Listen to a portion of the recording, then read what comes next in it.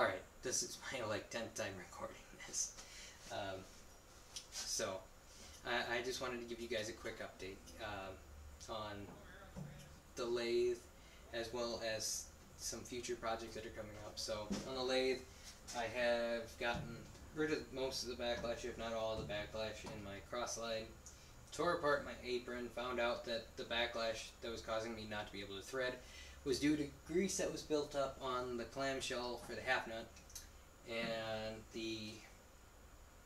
I found that the worm gear that drives the surfacing and the facing part of my lathe, the worm gear itself has been ate out because they put grease in there, and it trapped a bunch of metal shavings, and it slowly but surely sanded out my gear here.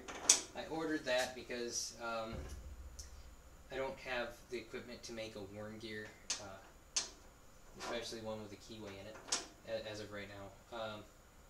I could make regular straight gear, so I did order the hob for the right size for the apron and some other parts too. So I do have a hob, so that might be something that I end up doing in the future, because I think that'll also be my change gear. I emptied and filled and flushed my headstock, so that's all. I've got new oil. My gearbox ended up getting filled because it was empty, and apparently it was empty when I got the lathe. So yeah, I'm a little worried about what's going on in there, but that's neither here nor there. You'll also notice that this is a different color than the rest of the lathe.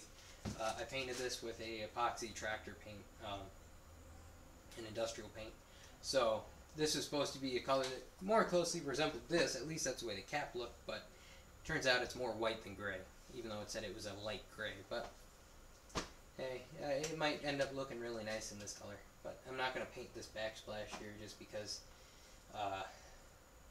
it'd get really dirty really fast, and it's kind of pointless for me to do, at least at this point.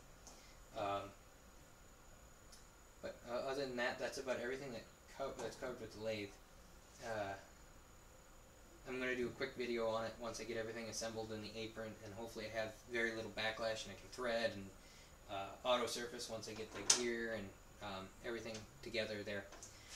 So I don't think if I said this in other videos. I know I said it in my intro video, but I just graduated this past year from a local college with a mechanical engineering degree. Now, I couldn't have done that without the help of a scholarship, and there's a very nice family that provides a scholarship, and they actually provided me one for 4 years, 4.5 years, somewhere around there, the whole time that I was up at my university, and that helped tremendously.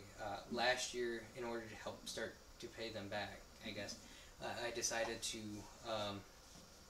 I went and made, well, not made, but I painted a mailbox for them while I airbrushed it.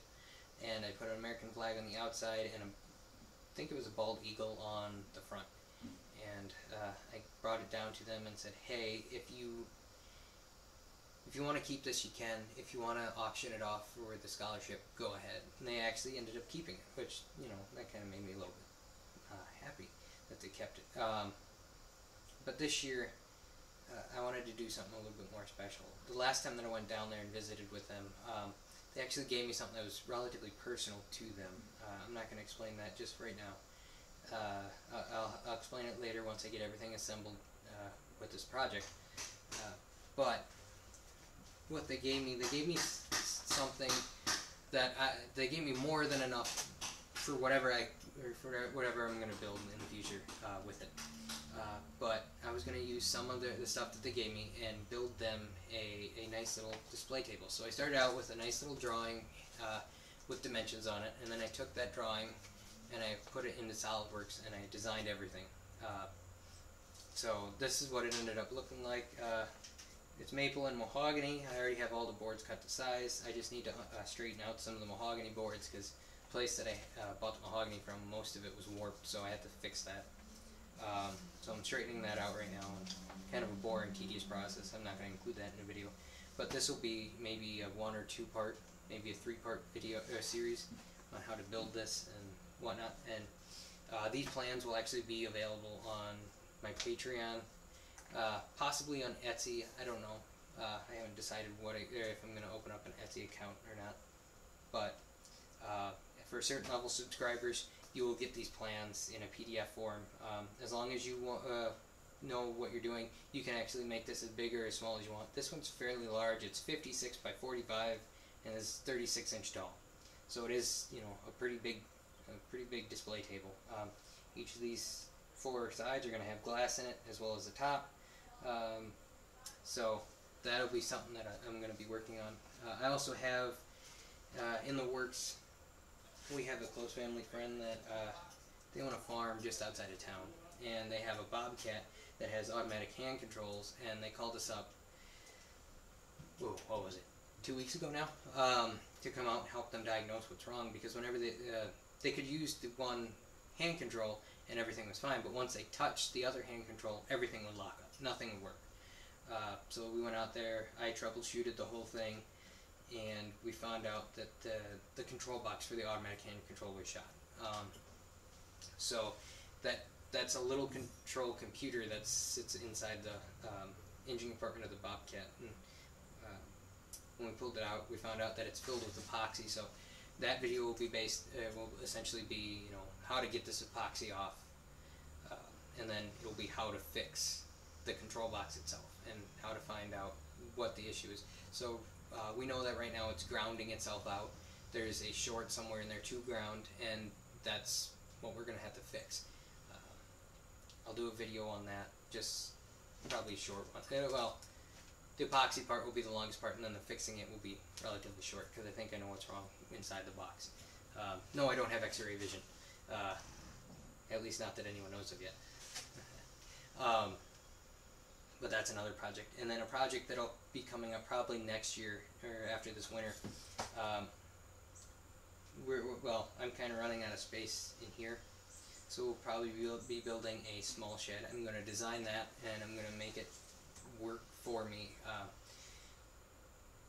because I'm going to put all my manual tools in that shed. So my stretcher shrinker, my slip roll shear, and my English wheel, which are all behind camera, as well as my hydraulic press and shop crane there. Those will all be going into that shed. So this way it frees up a little bit of space in here. So because of that, because I'm moving my stretcher shrinker and slip roll shear, the table that they're sitting on, my workbench, is going out. It will be going out into that shed when we're done with it.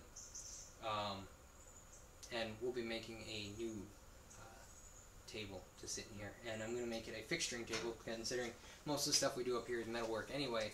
I want to make sure that it will, you know, we'll be able to clamp stuff to it and weld stuff on it, and then all my welders will be, there will be a shelf for all my welders, maybe the chop saw and whatnot underneath it. So this way we free up as much space as possible, and that should be an interesting video, because I tend to over-engineer some stuff. Yeah, I'm pretty sure that you'll end up seeing that in future videos too. So that's about it. I